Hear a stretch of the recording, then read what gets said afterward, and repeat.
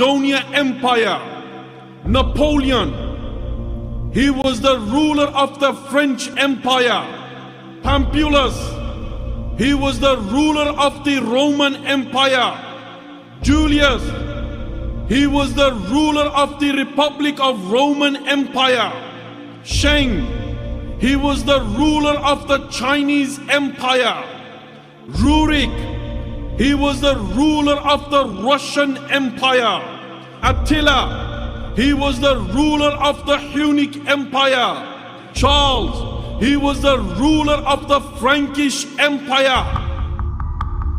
And from amongst the companions, there was a soldier, there was a commander, there was a conqueror. He crushed the superpowers of his time. He crushed the Persian Empire. He crushed the Romans. He conquered Iraq. He conquered Iran. He conquered Armenia. He conquered Jordan. He conquered Syria. The undefeated commander, the undefeated ruler, the sword from the swords of Allah Azza wa Jalla. This is Khalid bin Waleed radiallahu anhu,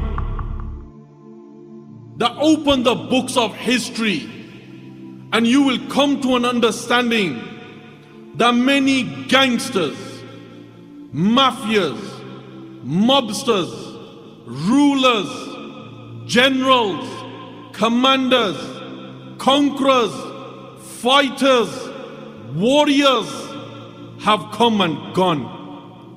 Some, they were known for their plan of attack. Some, they were known for their ploy.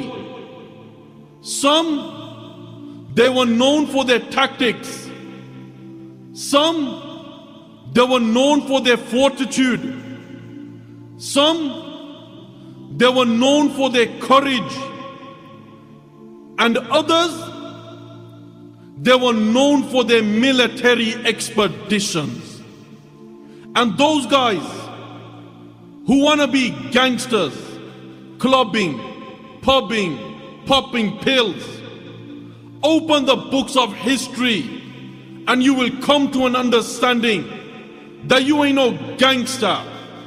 You just a fake wannabe Scarface. In the sight of men, the wannabe gangsters, these guys hold some weight. But in the sight of the King of all kings, the Master of the Day of Judgment, the one, the only, Allah the Almighty, these guys are more lighter than a mosquito's wing.